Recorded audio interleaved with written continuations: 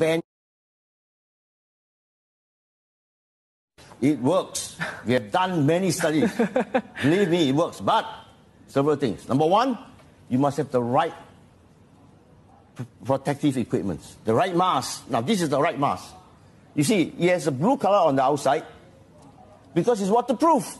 Then you have a white on the inside, which is absorbent. Yeah. So if I cough, it absorbs it. Now, so you've got to wear it like this.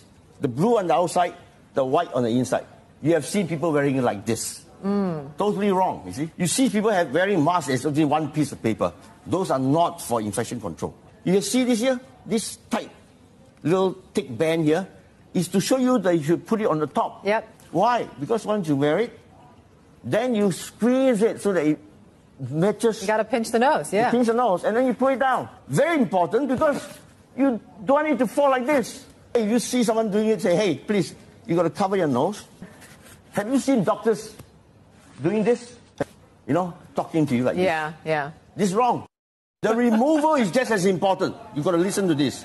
Because once you wear a mask, you should consider it dirty. Then when you remove, you don't touch it. You remove it such that... Oh, everything's falling. You remove it such that it touches the... Oh, sorry. You remove it, don't touch it, and drop it. Yeah. And then do hand hygiene. Yes.